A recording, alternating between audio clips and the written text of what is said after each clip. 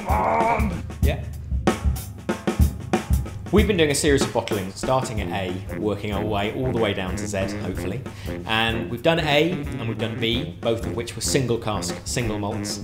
And now we're on to our bottling C, which is going to be a bit different. We've decided to try blending a whiskey together. Stop. It's not just throwing a bunch of things together. I mean, we've had a go at doing blending before, and yeah, you could say we've probably cocked it up a bit. Yeah, it's not an easy job, is it? No. Art blending, learning how to spit.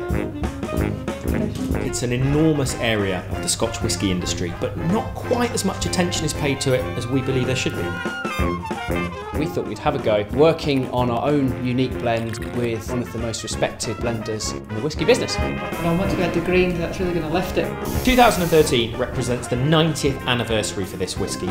As a result, we've decided to create this blend at 51.4%, which is 90 proof.